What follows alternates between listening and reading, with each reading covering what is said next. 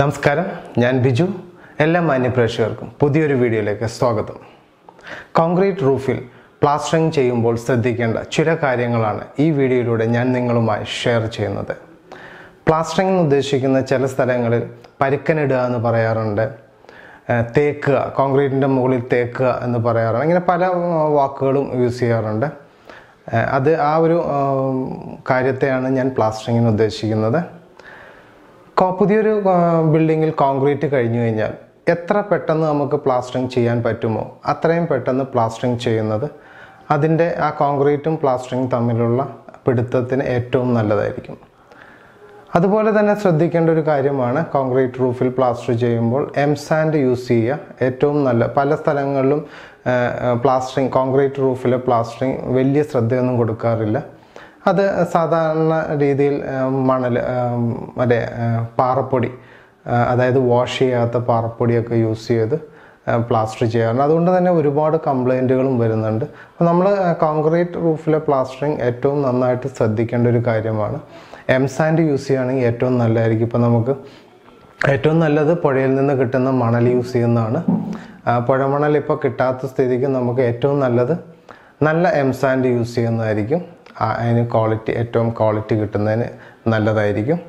അതേപോലെ തന്നെ നമ്മൾ ശ്രദ്ധിക്കേണ്ട ഒരു കാര്യമാണ്, കോൺക്രീറ്റിൽ സ്ലോപ്പ് കറക്റ്റ് ആയിരിക്കില്ല. നമ്മൾ കോൺക്രീറ്റ് ചെയ്യുന്ന സമയത്ത് അത് അൺഈവൻ ആയിരിക്കും. പല സ്ഥലങ്ങളിലും വെള്ളം കെട്ടിക്കിടക്കാനുള്ള സാധ്യതയുണ്ട്. പല സ്ഥലത്തും അൺഈവൻ ആയതുകൊണ്ട് നടുക്കും സൈഡിലും അങ്ങനെ എല്ലാ സ്ഥലങ്ങളിലും വെള്ളം കെട്ടിക്കിടക്കും. അപ്പോൾ ഇത് കറക്റ്റ് ചെയ്യുന്നതിന് വേണ്ടിയാണ് നമ്മൾ കോൺക്രീറ്റിൻ്റെ മുകളിൽ പ്ലാസ്റ്ററിങ് ചെയ്യുന്നത്. അപ്പോൾ പ്ലാസ്റ്റർ ചെയ്യുമ്പോൾ ശ്രദ്ധിക്കേണ്ട ഒരു കാര്യം, ഇപ്പോൾ ഒരു 1000 സ്ക്വയർ ഫീറ്റ് കോൺക്രീറ്റ് ആണെങ്കിൽ അതിന് നമ്മൾ ഒരു സ്ഥലത്തോട്ട് മാത്രം സ്ലോപ്പ് ചെയ്ത് കഴിഞ്ഞാൽ അത് കറക്റ്റ് ആകില്ല. അപ്പോൾ 2-3 സ്ഥലങ്ങളിൽ നമ്മൾ ആ പാരപ്പറ്റിൻ്റെ സൈഡിൽ പൈപ്പ് സെറ്റ് ചെയ്യും. അപ്പോൾ അതിനുശേഷം ഈ 1000 സ്ക്വയർ ഫീറ്റിനെ 3ആയിട്ട് ഡിവൈഡ് ചെയ്ത് ആ 3 സ്ഥലങ്ങളിലോട്ടായിരിക്കും നമ്മൾ സ്ലോപ്പ് ചെയ്യുന്നത്. അപ്പോൾ അങ്ങനെ ചെയ്യുകയാണെങ്കിൽ നമുക്ക് വെള്ളം കറക്റ്റായിട്ട് എല്ലാ സ്ഥലത്തും കറക്റ്റായിട്ട് കെട്ടി നിൽക്കാതെ അത് ഒഴുകി കറക്റ്റായിട്ട് പോയിക്കോളും. അത് നമ്മൾ പ്രത്യേകം ആ പ്ലാസ്റ്ററിങ് ചെയ്യുന്ന പണിക്കാരോട് നമുക്ക് മെൻഷൻ ചെയ്യണം, ഇങ്ങനെ സ്ലോപ്പ് കറക്റ്റ് ചെയ്ത് തന്നെ ചെയ്യണം. അത് മുൻകൂട്ടി പ്ലാൻ ചെയ്യണം. എത്ര ഏരിയയിലുള്ള വെള്ളം ഒരു സൈഡിലോട്ട് പോകണം അത് മുൻകൂട്ടി പ്ലാൻ ചെയ്ത് അത് അതിൻ്റെ ഡയറക്ഷൻ നമ്മൾ പറഞ്ഞു കൊടുക്കണം. അതിനുശേഷം വേണം പ്ലാസ്റ്റർ, അല്ലെങ്കിൽ അവരോട് ഡിസ്കസ് ചെയ്യണം, ഇങ്ങനെ ഡയറക്ഷൻ കൊടുക്കണമെന്നുള്ളത് നമ്മൾ നേരത്തെ ഡിസ്കസ് ചെയ്തിട്ട് വേണം പ്ലാസ്റ്റർ ചെയ്യാൻ. അതുപോലെ തന്നെ ശ്രദ്ധിക്കേണ്ട ഒരു കാര്യമാണ്, നമ്മൾ കോൺക്രീറ്റ് ചെയ്ത് കുറച്ച് നാളുകൾ കഴിഞ്ഞപ്പോൾ വീടിൻ്റെ അവസാനത്തെ സ്റ്റേജിലൊക്കെ ആയിരിക്കും, വീട് പണിയുടെ അവസാനത്തെ സ്റ്റേജിലൊക്കെ ആയിരിക്കും നമ്മൾ പ്ലാസ്റ്ററിങ് ചെയ്യുന്നത്. മിക്കവാറും അങ്ങനെയൊക്കെയാണ് നടക്കാറ്. കൂടുതൽ നമ്മൾ ശ്രദ്ധിക്കാത്തൊരു കാര്യമാണ് കോൺക്രീറ്റ് പ്ലാസ്റ്ററിങ്. അപ്പോൾ അവസാനത്തെ സ്റ്റേജിലാണ് ഇത് ചെയ്യുന്നതെങ്കിൽ ഒരുപാട് നാളായിട്ടുണ്ട്, കോൺക്രീറ്റ് വീട് പണിത് കുറച്ച് നാളുകൾ കഴിഞ്ഞിട്ടുണ്ട്. അപ്പോൾ ആ കോൺക്രീറ്റിൻ്റെ മുകളിൽ പൊടിപടലങ്ങൾ, ഒരുപാട് പൊടിയും ചെളിയും പായലും ഇങ്ങനെ ഒരുപാട് കാര്യങ്ങളുണ്ടാവും. അപ്പോൾ അത് നമ്മളൊരു ഹൈ പ്രഷർ മെഷീൻ ഉപയോഗിച്ച് വാഷ് ചെയ്ത് നന്നായിട്ട് ക്ലീൻ ചെയ്തതിന് ശേഷമേ പ്ലാസ്റ്റർ ചെയ്യാവുള്ളൂ.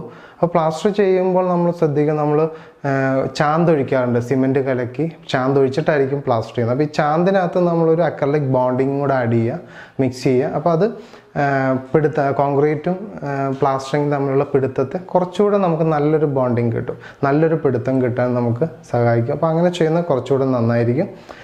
അതേപോലെ തന്നെ കോൺക്രീറ്റ് റൂഫിൽ ഞാൻ ശ്രദ്ധിച്ചിരിക്കുന്ന ഒരു കാര്യമാണ്, ഇപ്പോൾ കോൺക്രീറ്റ് റൂഫിൽ ഇങ്ങനെ പൊട്ടി പോകാമെന്നുള്ളൊരു കാര്യം ഞാൻ പല സ്ഥലങ്ങളും ശ്രദ്ധിച്ചിട്ടുണ്ട്. കോൺക്രീറ്റ് റൂഫ് ചെയ്ത് അധികം താമസിയാതെ തന്നെ ഇങ്ങനെ ചെറിയ ചിന്നൽ പോലെ ചെറിയ ക്രാക്കുകൾ, ഒരുപാട് മൊത്തമായിട്ട് ഇങ്ങനെ ചെറിയ ക്രാക്കുകൾ വന്ന് അത് പൊടിഞ്ഞു പോകുന്ന ഒരു കാര്യം ഞാനിപ്പോൾ ശ്രദ്ധിച്ചിട്ടുണ്ട്. അപ്പോൾ അത് ഒരുപാട് എനിക്ക് കോളുകൾ വരാണ്ട് ഇങ്ങനെ പൊട്ടിപ്പോകുന്നത് എന്തുകൊണ്ടാണ്. അപ്പോൾ അത് ഞാൻ നോക്കിയപ്പോൾ എനിക്ക് മനസ്സിലായി, അതിൻ്റെ പ്ലാസ്റ്ററിങ്ങിൻ്റെ മുകളിൽ ചാന്തിടുന്നതായിട്ട് എനിക്ക് കാണാൻ സാധിച്ചു. അപ്പോൾ ഈ ചാന്തിട്ട് കഴിഞ്ഞാൽ ഇത് പെട്ടെന്ന് പൊട്ടിപ്പോവും. നമ്മൾ ചെയ്യേണ്ടത് റഫായിട്ടുള്ള പ്ലാസ്റ്ററിങ് ചെയ്യാവുള്ളൂ, ചാന്തിടരുത്. റഫ് പ്ലാസ്റ്ററിങ് ചെയ്യുക കോൺക്രീറ്റിൻ്റെ മുകളിൽ, അതിൻ്റെ ആവശ്യമുള്ളൂ. അപ്പം ഞാൻ ഈ ചാന്തിടുന്നത് എന്തിനാണെന്ന് വേണ്ടി ഞാനൊന്ന് ഈ പണിക്കാരോട് അന്വേഷിച്ച് പല ആൾക്കാരോടും ഞാനൊന്ന് ഡിസ്കസ് ചെയ്തു. അപ്പോൾ എനിക്ക് അറിയാൻ സാധിച്ച അവർ ചാന്തിടുന്നതുകൊണ്ട് ഉദ്ദേശിക്കുന്നത് വാട്ടർ പ്രൂഫിനെ വെള്ളം ഇറങ്ങാതിരിക്കാൻ വേണ്ടിയാണ് ചാന്തിടുന്നത്. ഒരിക്കലും ചാന്തിട്ടത് കൊണ്ട് വെള്ളം ഇറങ്ങാതിരിക്കില്ല. വെള്ളം അതിലൂടെ എല്ലാം നമുക്ക് കുറച്ച് വെള്ളം എടുത്ത് ഒഴിച്ചു നോക്കി അറിയാൻ പറ്റും. വെള്ളം അതിനകത്തൂടെ പെനിട്രേറ്റ് ചെയ്ത് ഇറങ്ങിപ്പോകുന്നത് നമുക്ക് കാണാൻ സാധിക്കും. നമുക്ക് തന്നെ ഇത്തിരി വെള്ളം ഒഴിച്ചു കഴിഞ്ഞാൽ അത് നമുക്ക് തന്നെ മനസ്സിലാക്കാൻ സാധിക്കും. അപ്പോൾ ചാന്തിട്ടുകൊണ്ട് ഒരിക്കലും വെള്ളം ഇറങ്ങാതിരിക്കില്ല. അപ്പം നമ്മുടെ ആവശ്യം കോൺക്രീറ്റ് പ്ലാസ്റ്ററിങ് ക്വാളിറ്റി ആയിട്ട് ഇരിക്കുക എന്നാണെങ്കിൽ നമ്മൾ അത് റഫായിട്ട് പ്ലാസ്റ്റർ ചെയ്യുക, ഒരുപാട് മിനുക്കി പ്ലാസ്റ്റർ ചെയ്ത് റഫായിട്ട് തന്നെ ചെയ്യുക. അതായിരിക്കും അതിന് ക്രാക്കുകൾ കുറയ്ക്കാനുള്ളൊരു മാർഗമാണത്. വാട്ടർ പ്രൂഫിനെ കുറിച്ച് എന്ത് സംശയങ്ങളുണ്ടെങ്കിലും എൻ്റെ വീഡിയോയിൽ കാണുന്ന നമ്പറിൽ നിങ്ങൾക്ക് കോൺടാക്റ്റ് ചെയ്യാം. Thanks for watching my video. This is Biju, Ebenezer water proofing.